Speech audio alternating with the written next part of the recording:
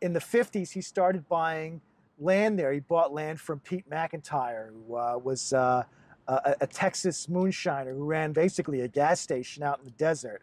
And Primm, here in Gardena, carried this fantasy on for years. He had a design on his wall and a model that was described looking kind of like a doll's house, just an architect's model of what the club was going to look like in the desert.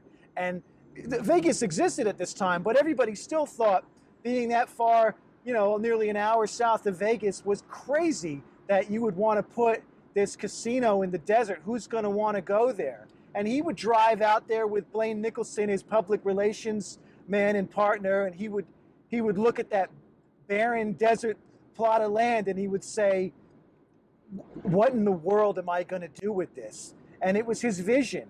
And a little known fact about Primm was that